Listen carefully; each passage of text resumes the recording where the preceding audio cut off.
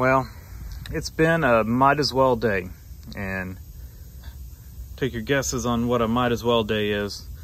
So I will give you the chain of events here that led to all of this.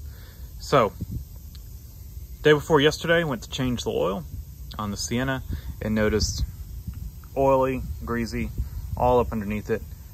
Took a look, saw that the CV axle had torn, or CV boot, and so ordered CV axle. Now here's where we get to our first might as well.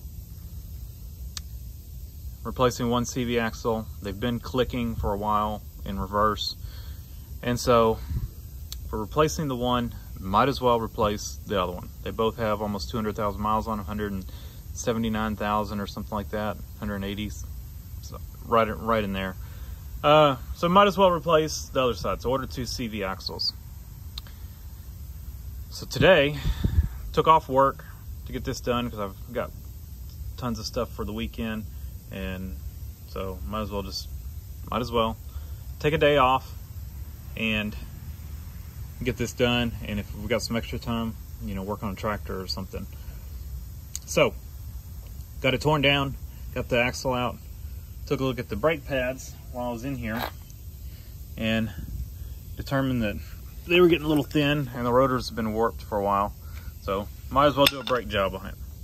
There's our second, third, I don't know how many might as wells that is. So in here, get it all torn down, and then go to look, start looking around, and noticed that control arm bushing right there is torn. You can see it's torn, it's separated on the back, and you can actually take the control arm and move it slightly back and forth. So control arms shot, or that mount shot, so might as well replace the lower control arm. Took a look at the other side, it looks better, but it's starting to crack. Might as well do that side as well.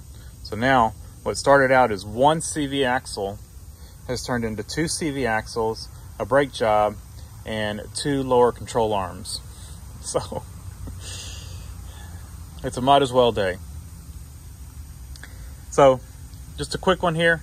Let me know what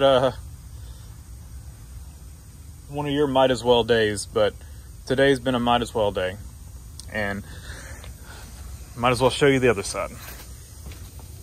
There's that CV axle. Nothing really wrong with it other than it's got a little bit of looseness in it. You can feel in it, and it was probably clicking as well. I mean, like I said, they've got a lot of miles on them, so might as well replace both of them. And you can see this boot, or this bushing, is better, but it's cracked and not long for this world. So still got to tear down the brakes on this side, and I've got to undo the engine mounts on the back, and we may determine that the engine mounts are no good, and if they are no good, then we might as well replace them. But not replacing them yet until I get them out and see. But you have to take them out so you can get to this bolt here to get the control arm out. So that's what I'm about to do. I'm about to jack it up a little bit, undo the bottom bolts here, and take those out. So luckily everything has gone fairly smoothly. The only thing that really fought me was that bearing, that support bearing on the other axle, and the splines on the other axle. It was stuck in the hub, and I ended up having to get a sledgehammer out to get it loose. I tried normally I use my little 2-pound hammer, and it normally gets them right out, and it wouldn't do it. So ended up getting the sledgehammer out, and it persuaded the splines to let go. So got it out, and then used my air hammer to actually get on the back side of that support bearing and drive it out. So it actually worked pretty well. So luckily things have gone smoothly. If you're doing this kind of job in the rust climate, I pity you. So yeah, let me know your might as well day, and I will see you on the next one. Thanks for watching.